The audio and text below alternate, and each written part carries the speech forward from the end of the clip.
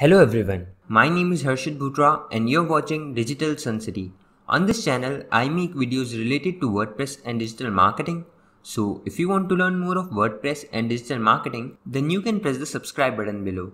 That way, you'll be notified as soon as I publish a new video. So now, let's get started with this video. WP-Config file not only contains important settings but also tells your website to connect to WordPress database and generate authentication keys to secure WordPress sites. It can also enable WordPress debugging mode and save WordPress error logs. This helps in finding WordPress errors by identifying the plugins or scripts that are causing them. In this video tutorial, you'll learn how to set up WordPress error logs in the WP-Config file. Now, in order to access that file, you first need to go to your cPanel and then you need to go to your file manager. Now find the folder in which your WordPress is installed. In my case, it is public HTML, so I'll go to my public HTML folder. Now make sure that you have no hidden files. You can do that by enabling dot files and showing all the hidden files. Now search for WP-Config file. Right click on it and then select edit option. In the pop-up box, click on edit. Now we have to look for a line that says "That's all, stop editing, happy blogging." So you can just find stop editing word as well if you want. If you want to find that line, it will probably land you to this line. Now once you have found this line, just before this line, we need to add the following code. Define WP debug log true. Now I'm also adding this code in the description. Now once you've added this code, there is a possibility that this code already exists in your debug file and it is set to false.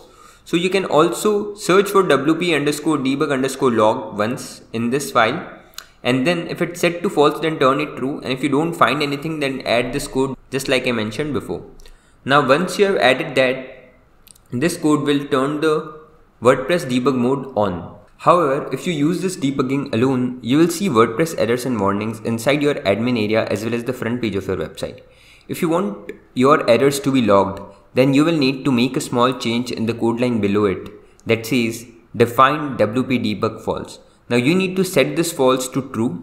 Now once you have done that, make sure you have saved the changes, and then you can visit your WordPress website and access the pages that were resulting in errors or warnings.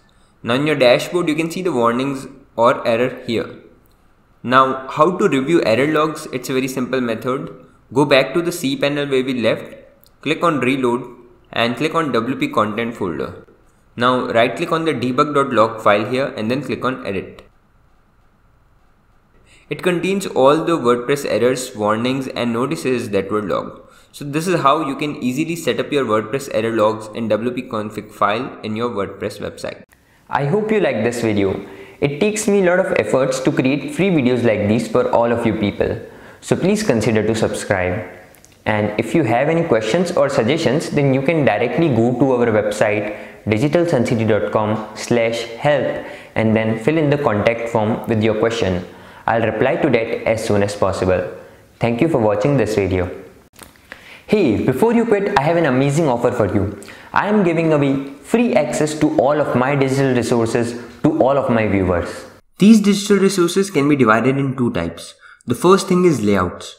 This includes hundreds of templates for Divi, Elementor, Visual Composer and a lot of royalty-free graphics which you can use on any website.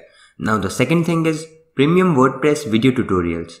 In the coming weeks, I am creating video courses for all the major WordPress themes and plugins.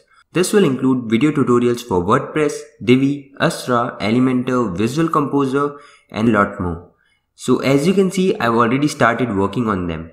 Now, to get all of these premium digital resources, you have to go to my website digitalsuncity.com/VIP and put in your email address. And then you'll receive an email which will contain all of these things. That's it. So go to the link in the description right now and claim all of these resources instantly. I am waiting for you to get my digital resources for free.